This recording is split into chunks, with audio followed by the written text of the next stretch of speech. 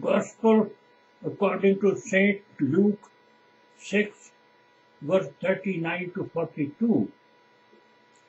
Jesus told his twice-born workers and not the once-born natural disciples of the Rabbis created by the crook Messianic Jews, legacy of the temple priests who killed Jesus.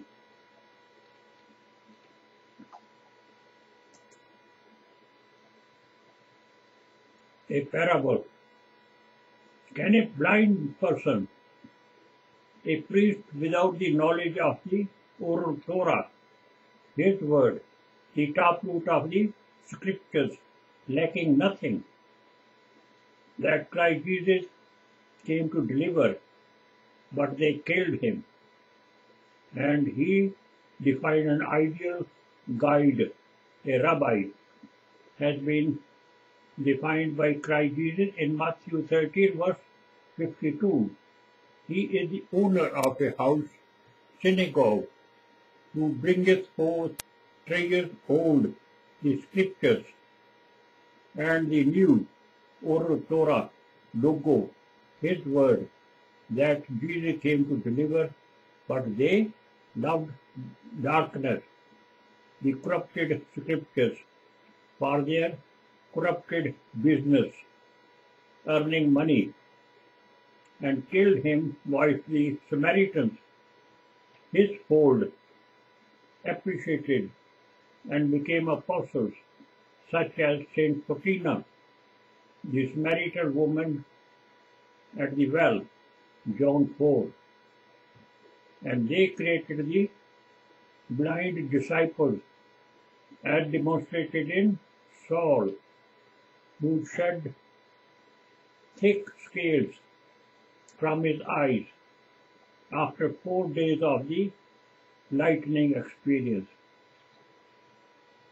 He was a blind person prepared by the hypocrite Gamaliel, and the same applies today.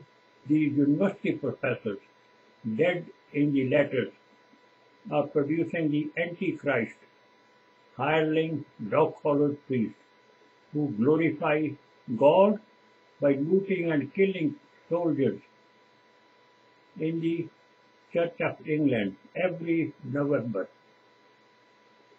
Will not both fall into a pit? The Holocaust, German Hitler killed the sinner, unfaithful to Abraham and Yahweh.